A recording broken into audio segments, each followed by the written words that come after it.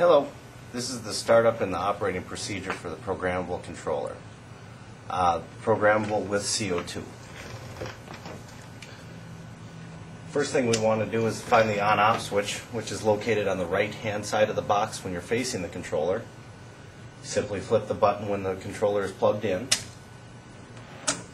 and it will turn on, and it will give you a screen, and you'll hear the relays click. The very first screen, it's going to ask us for our language. Language setting, we'll want to make sure that it says English. If it does not, simply use the up and down arrow key. We can change from Spanish to English, and it says push next when done. So once it says English, simply push next. Now it's going to ask us for our security sequence. Security sequence on all the controllers is always up, down, up, which is also found in the manual. Make sure your customers have the manual so they can see what the access code is. It will give you an accepted screen letting you know that you entered the right one. If you didn't enter the right one, it will say failed. And it'll ask you to re-enter the security sequence. First thing we want to do on the programmable controller is to tell the controller exactly the time and the date to get set. So we'll go ahead and hit clock.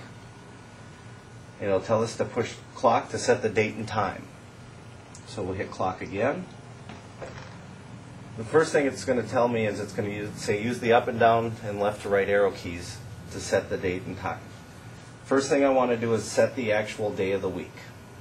The day of the week today is Saturday, and I can simply push the up and down arrow key to change that to each one of the days of the week. So I'll set it for Saturday. Using the right arrow key, I will get over to my date. The date today is August 19th, 2006. So I'll make sure that it's 8/19/2006. And I'm going to press next when done. Now it's going to ask me for the time. The time is very important that the controller knows what time it is for when it runs its functions, whether it be ionize, oxidize.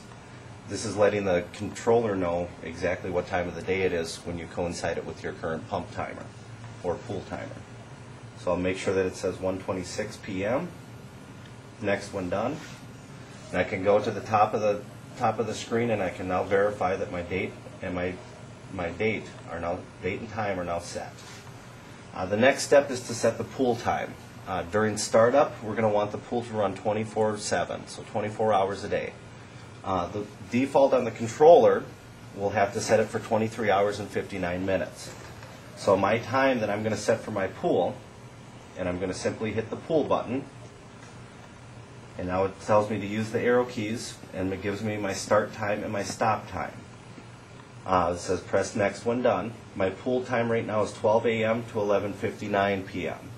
If I would like to change that, I simply hit the up and down arrow key to change the times on the first start time. To get over to the stop time, I simply hit the arrow key pointing to the right, and that'll bring me to the minutes, and then I can set my stop time, so 11:59. Then I'll hit next when done. So now my controller is set up, and the controller is recognizing that the pool is running for at least 23 hours and 59 minutes. So now I can go ahead and set up my ionization. Ionization is going to be the first most important thing when we're starting up the pool. So getting the copper up to get that protection in the water, along with the pH and the calcium, are our main concerns. So now I'm going to go ahead and put it in a manual setting by simply hitting the MAN or the manual button. By hitting the manual button, now the times for the ionization are going to duplicate the times for the pool. So now my ionization is going to take place from 12 a.m. to 11:59 p.m. or 23 hours and 59 minutes. What that gives me is a constant ionization, so the copper can be now delivered to the pool. After the copper has been delivered to the pool, typically taking anywhere from 1 day all the way up to 7 days to fully function, to get the copper level up to the 0.4 to 0.7, now we're ready to set up our controller for regular weekly maintenance. Regular weekly maintenance means it's going to oxidize every day of the week, and I'm going to set it up to ionize 1 day a week. So the next step after I've confirmed the copper to be a 0.4 to 0.7 is I'm going to hit the oxy button. Oxy is for the oxidation. So I'll hit the oxy button. Now it's going to ask me what time I would like to run the oxidation. The oxidation on your typical in-ground pool, anywhere from 15 to 35,000 gallons, is going to be 8 hours to 12 hours. The given pool that I am working with today is 30,000 gallons, and I'm going to start it up for 12 hours a day. So I'm going to have it run from, again, using my arrow keys, I'm going to have it run from 10 a.m. by using the down arrow key from 12. Using the arrow key pointing to the right, I'm going to go to my stop time, and I'm going to have it stop at 10 p.m.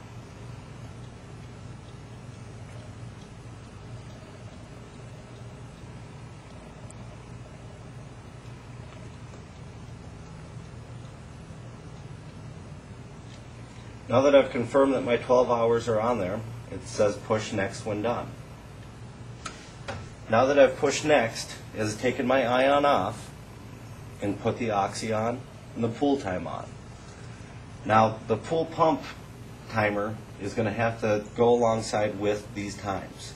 So my pool time, which I'm going to set my pump time up to run the same time, right now it says 12 a.m. to 11:59 p.m. Well, we're going to run the pump for the pool for 12 hours. So now I'm going to simply hit pool.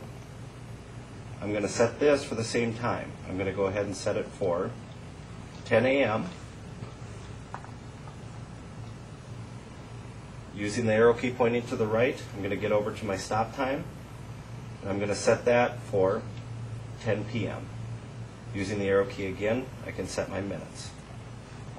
Now that I'm at 10 a.m. to 10 p.m., I'll hit next when done. So I've now told the programmable controller that I'm going to have water flowing through the chamber from 10 a.m. until 10 p.m. It can be more than that, but we don't want it to be less than that. So we need to make sure that the pump for the pool is also running for that time. If it's not, we need to make the proper adjustments to whatever that current pool pump time is running, or we need to make the adjustments to the pump itself. For my ion, I would like my ion to run 1 day a week, preferably a day before or a day after the day that we are testing the water. Testing the water consists of course, the pH and the copper. For the copper itself, I'm going to go ahead and from the main screen, meaning it's going to read pool oxy ion, I'm going to go ahead and hit the next week button. The next week button is now going to bring me into the day run start stop. This is strictly for ionization, and it gives me SU for Sunday. It shows me that it's off, and it gives me the times. As long as it's off, the times are irrelevant because it's not going to run. So I'm going to test this pool on Friday, so I'm going to have it run on Thursday. So I'm going to simply hit next, which brings me to Monday, which is also off, Tuesday, Wednesday, Thursday. Once I get to Thursday, I would like it to ionize on Thursday, and this pool is going to take about 12 hours once a week of ionization to maintain the copper. So by hitting the up arrow key, I will turn Thursday on. Using the arrow key pointing to the right, I will set my times. I will set it for the same time, the 10 a.m. Using the arrow key to the right again, I'm going to set it for 10 p.m. So now I have 12 hours of ionization occurring on Thursday. This is going to be each Thursday of each week. By hitting next, I'll check Friday. Friday is off. Saturday is off. Now the next time I hit next after Saturday, it's going to bring me back to my main screen. My main screen now is completely full. I have a pool with a time of 10 a.m. to 10 p.m. I have an oxy with a time of 10 a.m. to 10 p.m. I have an ion with a 10 a.m. to 10 p.m. with a TH behind it, meaning it's going to occur every Thursday. On Thursday, the controller is simply going to turn the oxy off and turn the ionization on for that run day. Next, we want to go ahead and set up the actual CO2 feed. The CO2 on the pools, of course, is going to be something that will be different. We will have numbers that we will set up and plug in for each pool startup, given the pool size, given its geography location, as far as temperature-wise, rainfall, things of that nature are going to change that number. To get into the CO2, I will go into the ACC button, which stands for Accessories. Accessories. Now on the Accessories menu, there will be a lot of different features on here, which you can scroll through using the up and down arrow key. To not get confused with all the features, the very top feature, which reads CO2 feed 0400, is the feature that I am looking for.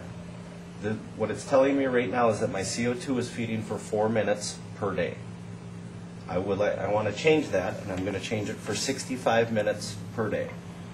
By using the arrow key pointing to the right, I can now access the CO2 options. It now tells me CO2 output enabled. CO2 is timed. Timed is what the function I would like it on. If I'd like to test my CO2 solenoid, if I'd like to test my CO2 connections to make sure that I don't have any leaks, I can simply use the up and down arrow key to turn my CO2 feed on, off, or back to timed again. Now that I'm on timed, I can simply hit next when done, and now I can plug in my time for each and every day of the week that I would like it to inject CO2.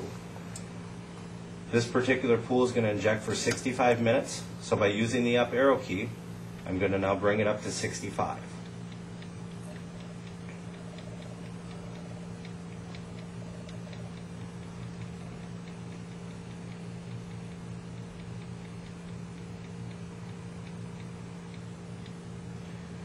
Now that I've reached 65, it tells me to push next when done, which brings me back to the main features screen.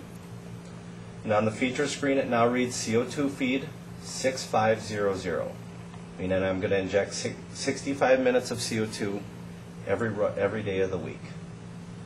And now I can go ahead and hit next, which brings me back to my main screen. On my main screen again, the main screen is always the one with the pool, the oxy, and the ion. And right now, I am in my runtime. The way I can tell that is I have plus signs behind the actual numbers. The plus signs indicate that the actual function is happening, meaning that the pool is on and the oxy is on. If I want to see what it looks like with that off, all I need to do is simply go to pool, set it outside of the current time, which is 1:30, so I will set it for 2 o'clock. Hit next when done. Both functions are now going to go to minus signs. Minus signs mean that nothing is running. The controller is not functioning at all when the pool minus sign is on. So with the pool minus sign off, the CO2 will not feed, the ionization will not take place, the oxy will not take place, and the box will not send power anywhere, because it's sensing that there is no flow of water. To get it back on, I can just go back to pool, set it back to my 10 a.m. to 10 p.m., hit next when done, and since it's 1:37 p.m., I am in my runtime, and so I have plus signs on both. And that concludes the operation of the programmable controller. And any questions, make sure you read over your owner's manual and give a call to 1-800-ION-SWIM, and we'll be happy to assist you.